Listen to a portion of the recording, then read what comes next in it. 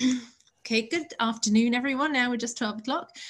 You're very welcome. My name is Vivian Hanrahan, and I am the webinar coordinator of the HRB-TMRN webinar series.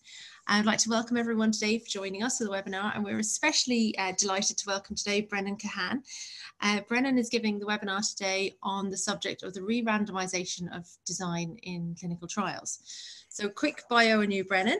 So Brennan is a lecturer in medical statistics in the Pragmatic Clinical Trials Unit at Queen Mary University of London. Over the past 6 years, he has led research into the design and analysis of re-randomisation trials. And re-randomisation trials involve re-enrolling and re-randomising patients each time they experience a new treatment episode. So this design has been used in areas such as asthma, where re-enrollment for each new exacerbation in influenza vaccines with re-enrollment for each new influenza season, and complications with cirrhosis with re-enrollment with each new admission to hospital. Re-randomisation offers the potential to increase recruitment compared to parallel group trials and provide more relevant estimates of treatment effectiveness. So you're very welcome, Brennan.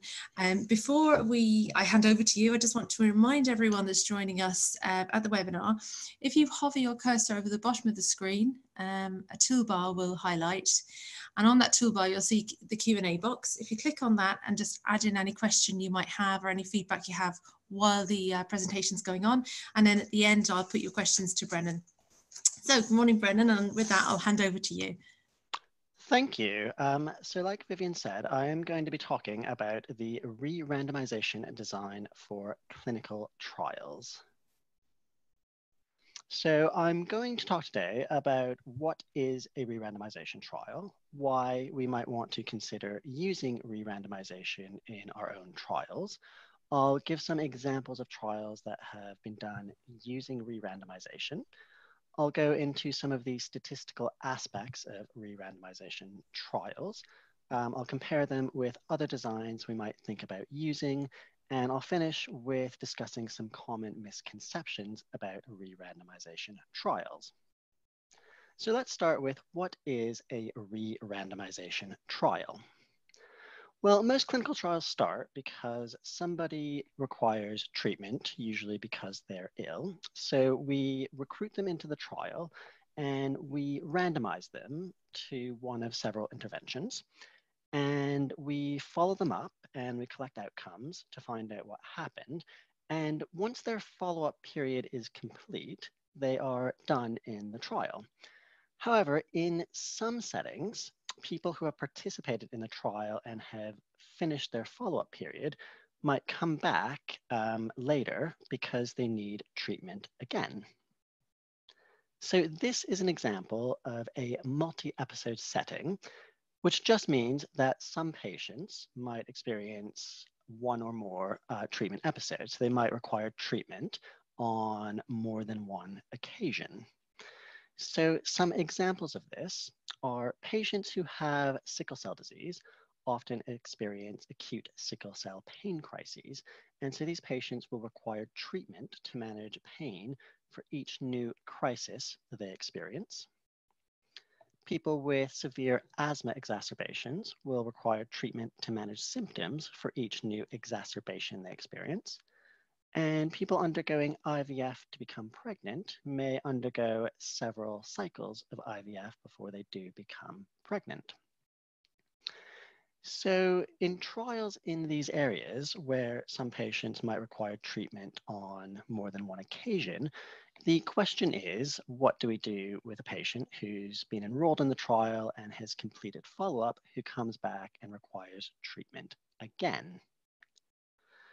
Well, in a parallel group trial, patients can only be enrolled for one episode. So in parallel group trials, people who complete the trial and require further treatment are no longer eligible to participate, so they are excluded from the trial.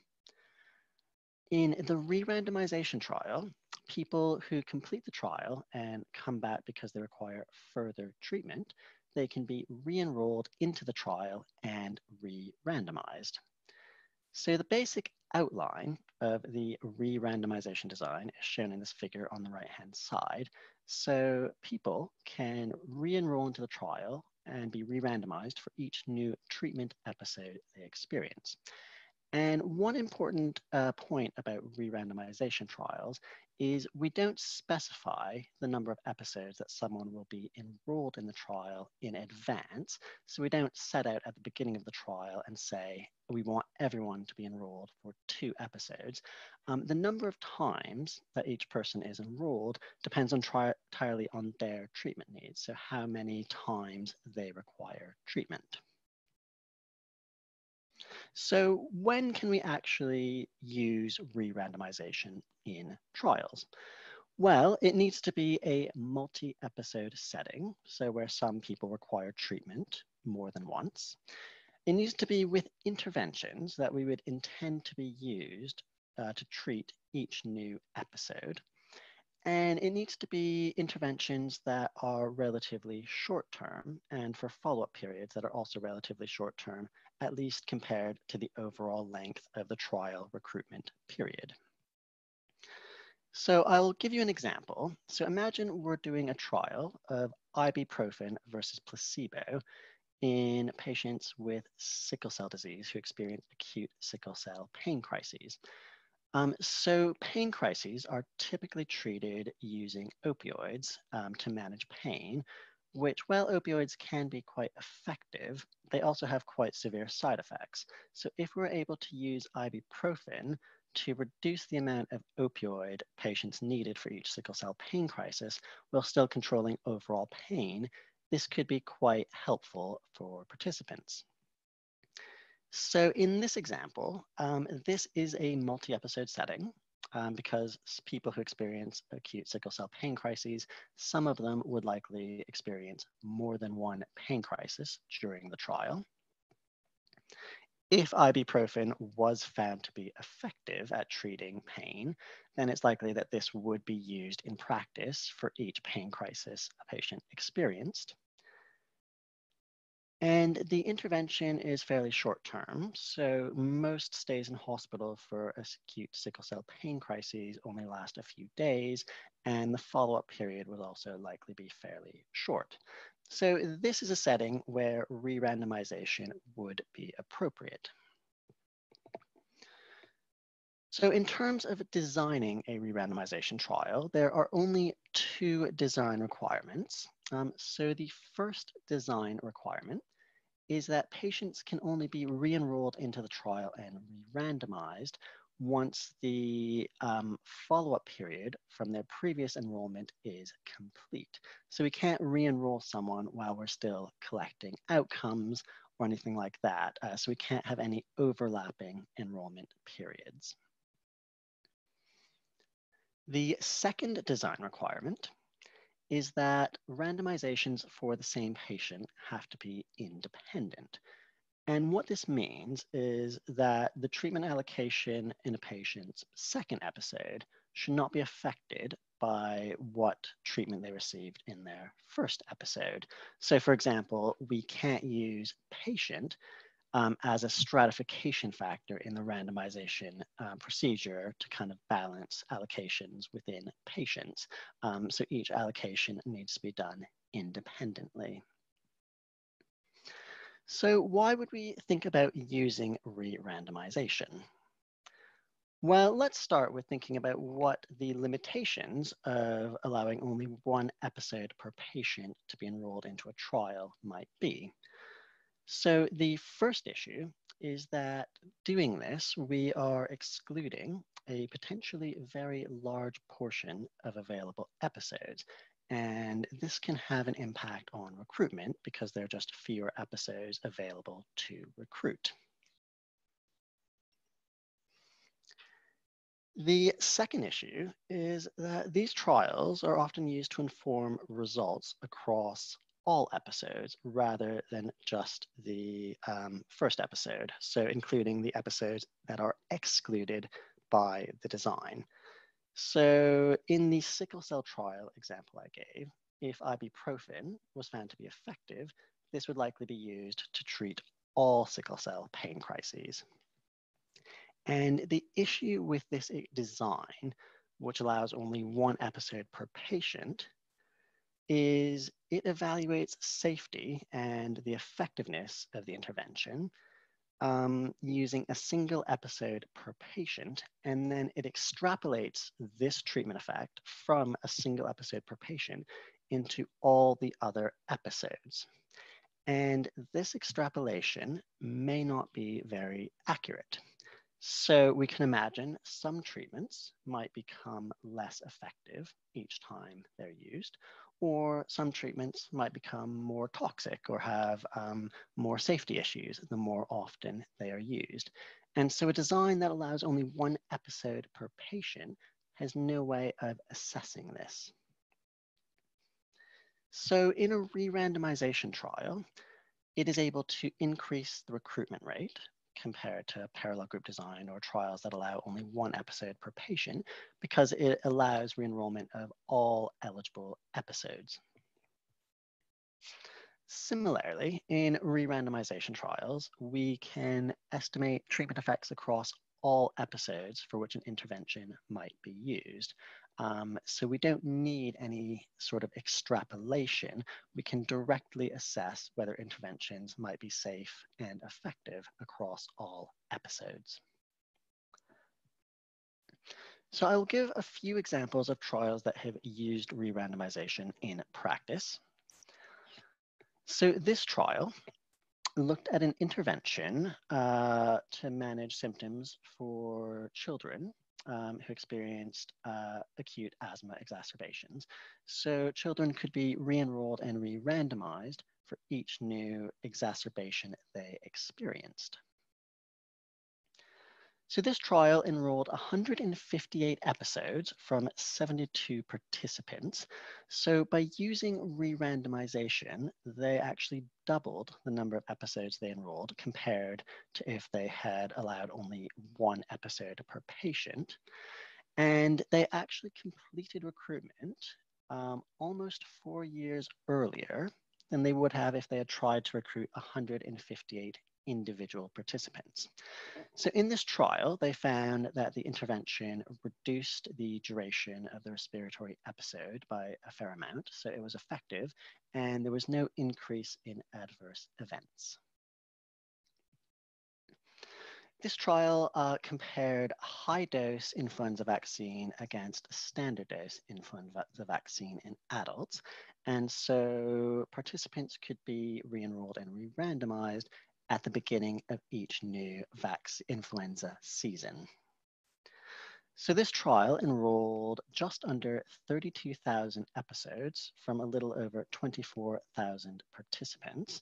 So they increased the number of episodes enrolled by just over 30% compared to if they had used a parallel group design. And they finished recruitment a year earlier than they would have had they tried to recruit just under 32,000 individual participants. So they found that the high-dose vaccine reduced influenza and also had a small reduction in the number of adverse events. And finally, this trial looked at whether the amount of light had any impact on the time it took an operator to complete a biophysical profile of a pregnant woman. And women were allowed to be re-enrolled and re-randomized each time they came in for a new biophysical profile. And this trial enrolled 357 episodes from 224 participants, so a 59% increase in the number of episodes recruited. And they completed recruitment just under a year earlier than they would have had they tried to recruit 357 individual participants. And they found there was no difference between the two treatment groups in terms of the time required to complete the biophysical profile. So in these trials, using re-randomization allowed the investigators to complete recruitment earlier than they would have had they allowed only one episode per patient to be enrolled, allowed them to save on resources because the trials were completed more quickly, and it let them obtain estimates of the treatment as it would be used across all episodes rather than requiring any sort of extrapolation from the first episode to all subsequent episodes. So I'll talk about some of the statistical aspects about re-randomization trials now. So I'll start off talking about what are some of the questions that we might want to know about the intervention in multi-episode settings. I'll go on to talk about some analysis aspects, and then I'll talk about sample size calculations in re-randomization trials. So what question might we want to ask about the intervention in multi-episode settings? It turns out that there are actually a few questions we could ask, and I'm going to focus on two of these in this talk. So the first question is what is called the policy benefit treatment effect. So this is the effect of a treatment policy where patients receive either intervention across all episodes or they receive control across all episodes. So let's take patient 2 here as an example. So this patient experiences 2 episodes in this trial. And the way the policy benefit effect calculates the treatment effect in the second episode is it compares patients who got treatment A at the second episode and also got treatment A at the first episode against patients who got treatment B at the second episode who also had treatment B in the first episode. So it compares patients at the second episode along treatment policy basis. So patients who got A for every episode against patients who got B for every episode. The second question, or second treatment effect that I'm going to talk about is what is called the added benefit treatment effect. And this treatment effect gives the additional benefit of receiving the intervention in a current episode over and above any benefit the patient receives from having received the intervention in previous episodes. So again, using patient number 2 as an example, the way that the added benefit treatment effect calculates the treatment effect at the second episode is it compares patients who got A at this episode against patients who got B at this episode, assuming a common treatment history for these patients. So assuming that they received the same intervention or same treatment in episode 1. So I'll try to illustrate the kind of differences between these two treatment effects using an example. So imagine we have a situation where the treatment effect carries forward.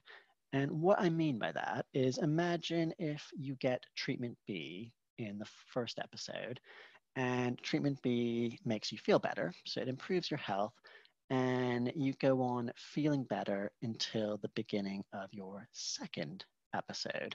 And so actually you start your second episode feeling better, so at a higher level, if you receive treatment B in the first episode, than you would if you had received treatment A in the first episode. So the way the policy benefit effect calculates the treatment effect here at the second episode is it allows participants to start the episode 2 at different levels, depending what treatment they received in the first episode. The reason being is that this recognizes, the policy benefit effect recognizes that if you're starting episode 2 at a better level because you received episode B in the first, you received treatment B in the first episode, this is kind of part of the benefit of being on a treatment policy is treatment effects might carry forward and you might start different episodes at a higher level. Conversely, the added benefit effect would calculate the treatment effect at the second episode as if all participants had started the episode at the same level, so based on a common treatment history. Because the purpose of this treatment effect is to say how much additional benefit are you receiving from the treatment in this episode over and above any benefit you may have received from getting the treatment in previous episodes. So we have several different questions we might want to answer about our intervention, and how do we go about addressing these questions in a re-randomization trial? Well, I'll start with the added benefit effect. So this effect is actually quite simple to estimate in a re-randomization trial. It's actually just taking the difference in means between all the episodes who got intervention versus all the episodes who got the control in your trial. And the easiest way to do this is to use what are called independence estimators. So this is an analysis method that uses a working independence correlation structure, which just means it makes the working assumption that all episodes are independent. And this can be used in conjunction with robust standard errors that allow for the fact that episodes within patients are clustered and actually probably not independent. And the important thing about this analysis method is in re-randomization trials, it can provide unbiased estimates of the added benefit effect and valid results, so correct confidence intervals and p-values. So we're able in re-randomization trials to get good estimates of the added benefit treatment effect. And just to show you that this isn't actually that complicated to implement, so this is the way that you would implement this analysis in the statistical software package Stata. So really, we would just need to do a regression model of the outcome on treatment group and then add in a command at the end that calculates robust standard errors. So it's a little more complicated than in a parallel group trial, but not actually all that much. So for the policy benefit estimate, we can also get this from a re-randomization trial. Again, we can use independence estimators, although this isn't quite as easy to get as the added benefit effect is. So for the policy benefit effect, we need to first specify a statistical model for the impact that treatment history has. So the treatment allocations in previous episodes. So what effect do they have on the current episode? So for example, do we think that if we receive treatment B in the previous episode, there's some sort of carryover effect on what happens in the current episode? And based on this statistical model, we can then get an overall estimate of the policy benefit treatment effect. So in a re-randomization trial, the policy benefit effect estimate will be unbiased if two things are true. The first is we need to get the statistical model for impact of treatment history correct. And what that means is, for example, if treatment in the previous episode does carry forward and affect our outcome in the current episode, we need to have correctly included that in our model. The second assumption we need is that there is no differential non-enrollment between treatment groups. And what this means is that the types of patients who re-enroll in the trial are not different between treatment groups. So for example, the people who got intervention in episode 1 and re-enroll in the trial for episode 2 are not fundamentally different to the patients who got control in the first episode and re-enroll in episode 2. And if these two things are the case, then we are able to get unbiased estimates of the policy benefit effect in a re-randomization trial. So in terms of sample size, the sample size calculation for an added benefit effect turns out to be very easy. It turns out we can actually use the same sample size calculation as from a parallel group trial, and instead of recruiting the required number of individual patients, we can recruit that many episodes. So for example, if we do a sample size calculation for a parallel group trial and says we need to recruit 200 patients, we could use a re-randomization trial and recruit 200 episodes instead. For the policy benefit effect, there aren't currently any sample size formulas available, although we still can get sample size estimates using computer simulation. So I'll talk about comparison of re-randomization trials with other designs at the moment. So I'll talk about parallel group trials, which we've already discussed a little bit, as well as crossover trials and cluster randomized trials.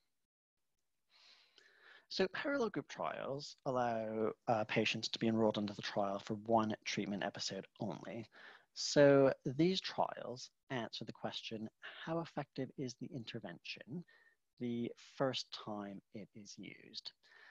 So if that is your main question, if that is what you want to know about the intervention, then actually parallel group trials are very effective at answering this question, and it's unlikely that any other design is going to do a better job of it than a parallel group trial. However, if you want to know about the treatment effect across all episodes for which the treatment might be used, for example, the added benefit or policy benefit effects, the parallel group trial has to extrapolate to these episodes based on the effect in one episode per patient. And as we discussed earlier, this extrapolation may not be that good. So if we are making decisions about whether an intervention should be used across all episodes rather than in only the first episode, parallel group trials may not give very reliable results. The other potential downside to the parallel group trial is they can be less efficient in the sense that they can take much longer to complete recruitment because we're limited to recruiting only one episode per patient. So crossover designs, these are trials that do allow re-enrollment. And what they do is patients cross over to different treatments between episodes.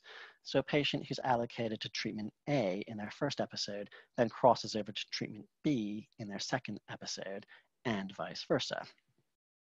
So the main benefit from a crossover design is that it can increase statistical power and precision compared to re-randomization trials, and often by quite a substantial amount. The issue with crossover trials is that they're only able to give unbiased estimates of treatment effect when the treatment history, so what interventions or what treatments you received in previous episodes, when this has no impact on what happens in the current episode. So if there is any sort of carryover effect, so for example, getting treatment B in the first episode affects your outcome in the second episode, or if the treatment becomes less effective each time it is used, crossover trials give quite biased results and quite unreliable treatment effect estimates.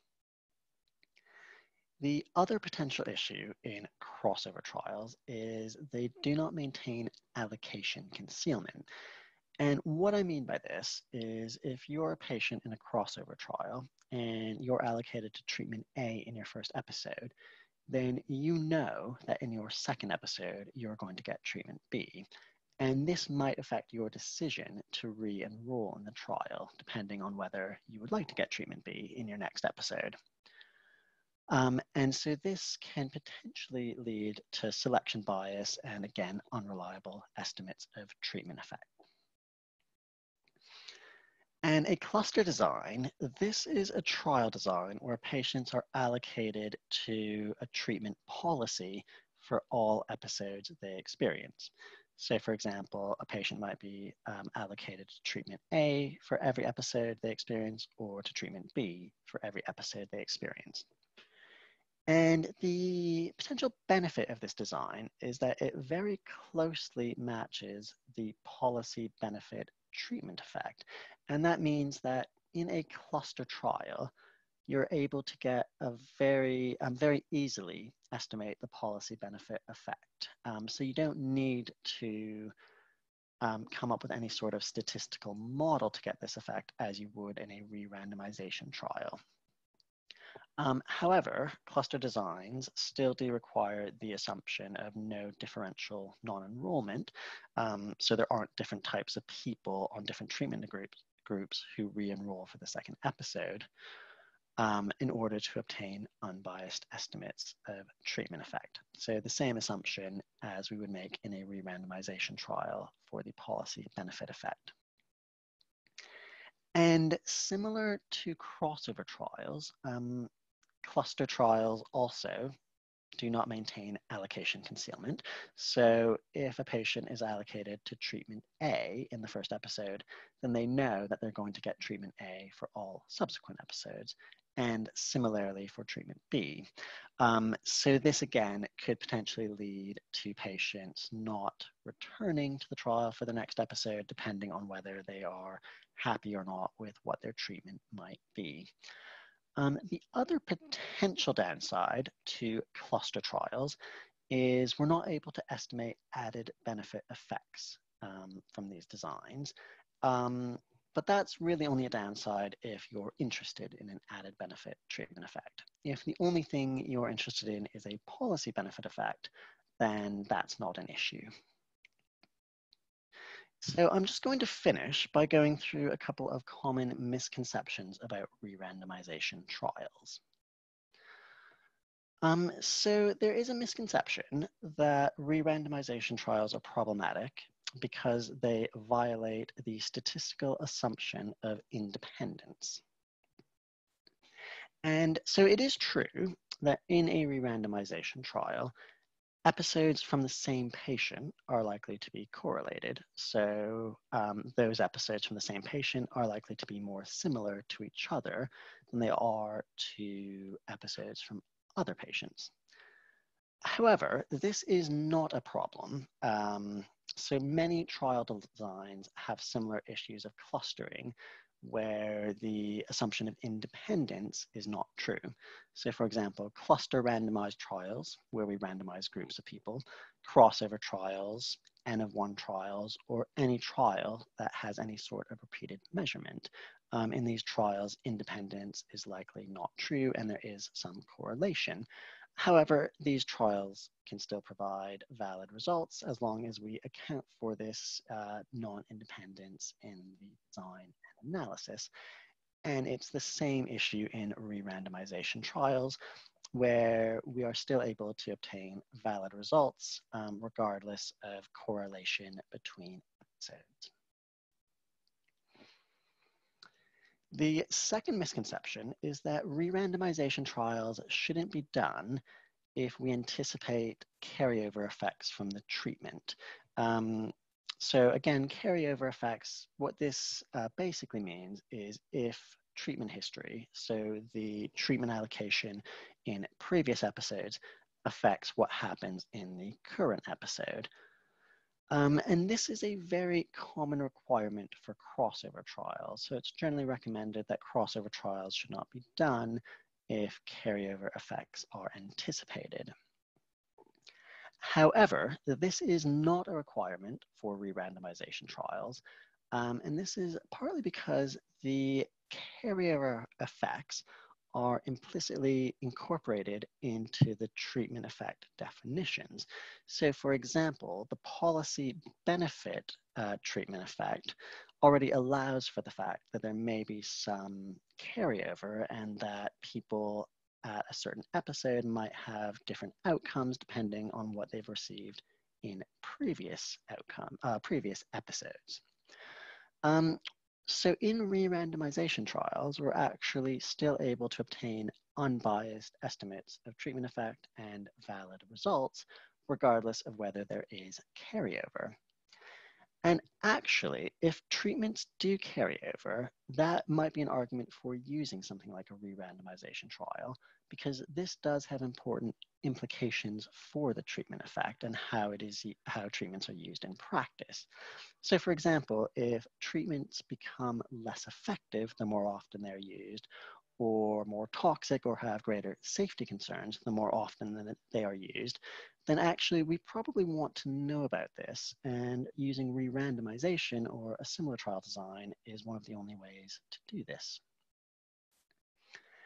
And finally, there is sometimes concern that results from re-randomization trials can be skewed by patients who have a large number of episodes. So, for example, if we imagine a trial where most patients are enrolled for only 2 or 3 episodes, but one patient is enrolled for 20 episodes, the results for this trial are going to be more weighted towards the single patient enrolled for 20 episodes.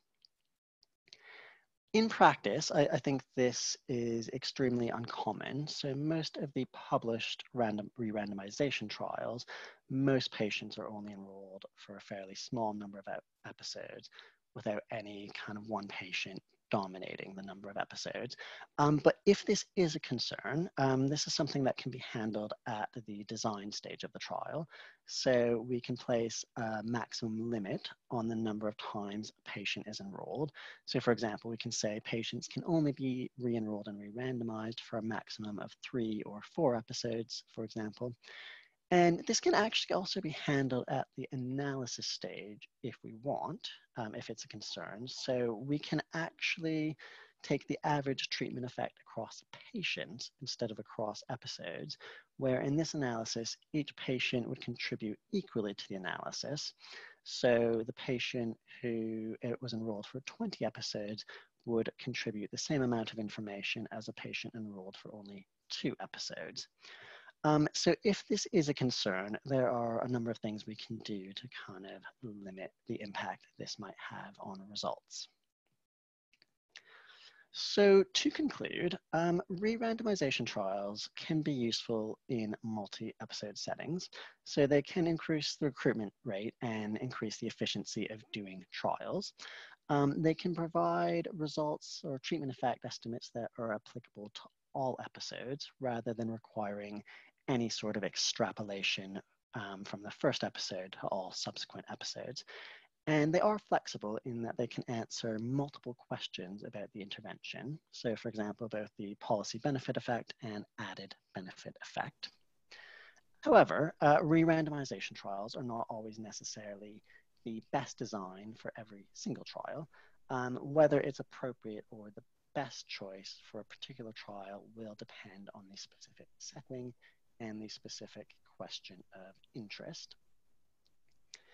And re-randomization trials do require some additional methodological complexity.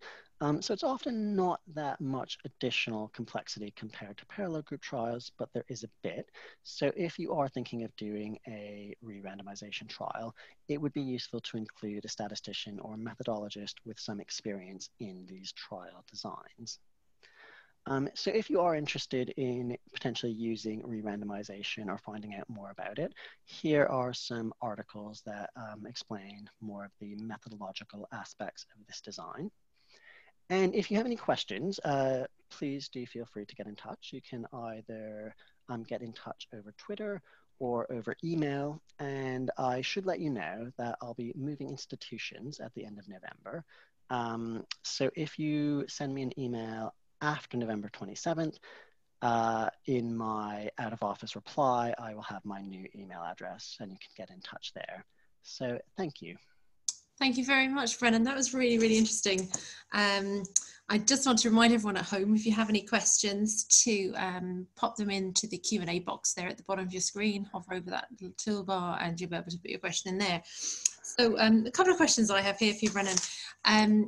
So the first one really was about how do you decide whether re-randomization is the right design for your trial? So I think you've probably touched on that there at the end, but I just found that really interesting to find out, like, how do you decide whether that's the way to go? Like, what would be the sort of most swaying factors?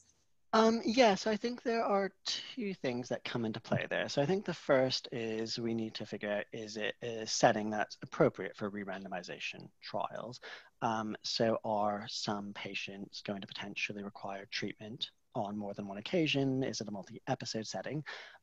Is it an intervention that in practice would be used across each treatment episode? And is the intervention and follow-up period going to be relatively short compared to the overall trial duration? Mm-hmm. And then if it is appropriate, then I think we need to think about what our main question of interest about the intervention is. So do we just really care about the intervention effect the first time it is used, or do we want to get more of an effect across episodes? Because if it's we're just interested in the effect the first time it's used, then actually a parallel group trial is probably fine. If we want an effect across episodes, then we need to think a bit more about which effect do we want. Do we want policy benefit or added benefit effects? And then we can decide on either a re-randomization trial for those, or if we're only interested in a policy benefit effect, then perhaps cluster trial might be more appropriate. Mm-hmm. Okay. And also another question I had, just because I'm coming at it from sort of a recruitment perspective myself, how do you go about offering re-randomization as a trial to potential participants? Is it something that's mentioned at the initial recruitment stage, or something you come to after that patient's gone through the trial process? I think that would depend on the specific nature of the trial, but in every trial I've seen, it's something that would just be offered again each time the patient kind of requires more treatment. So it usually isn't discussed at the kind of very enrollment for the first episode, saying, oh, by the way, you can re-enroll again if you want, but rather it's kind of taken on an episode by episode basis where they ask them again each time, and patients can either decide to re-enroll each time or not. But again, there might be some situations where it would be easier to do it kind of at the outset. Yeah, I'm just wondering, because if somebody has a negative experience with the trial intervention, they would be probably then less likely to re-enroll, unless I suppose it depends how it's offered to them, the re-randomization of the other treatment options available. Yeah, sorry, just thinking out loud there. Another question we have just coming in there on the Q&A session is it advantageous to know what the policy benefit might be before the trial, i.e. maybe from other trials where the parallel design has been used? That's a question from Jan. Yeah, I mean, it would be quite useful to have some sense of what that might be. I think the issue is it's often quite difficult to know what that would be in advance, in the sense that even if there have been previous parallel group trials, those don't necessarily give us the policy benefit, at least not without kind of some extra assumptions about the treatment effect. So I think it's generally quite difficult to get that in advance, and that's sort of one of the reasons we might need to do a re-randomization trial, is to be able to kind of estimate policy benefit effects more easily. Mm-hmm. Very good. And also another question we have here is, how do journal editors and funding bodies feel about re-randomization trials? Yeah, that's a good question. So re-randomization trials, it's a fairly new methodological design. So I think some people are worried that if they use re-randomization in their trial, they might kind of come into a barrier with funding bodies or journal editors. That's not been my experience so far, though. So for example, a few of the re-randomization trials I brought up in this talk, one of them was published in the New England Journal, one of them was published in the Lancet Respiratory Medicine, and there have been other trials that have been published in kind of high impact journals. So it doesn't seem to be a barrier to getting published. And I do know of one trial that was funded by the NIHR HTA that used a re-randomization design. So at the moment, it doesn't seem like this kind of using re-randomization is a barrier to getting funded or published, although of course I can't speak for every editor or funding body out there. Mm-hmm. Gosh, that's good. It's new and up and coming. Okay, I think if we have any more questions, let's just double check. No more questions coming in at the moment. So that's really good, Brennan, really helpful. Your slides were excellent, very clear and very easy to follow for the likes of me who don't have any background in this at all. So that was really, really interesting. Thank you very much. Thank you. Thank you.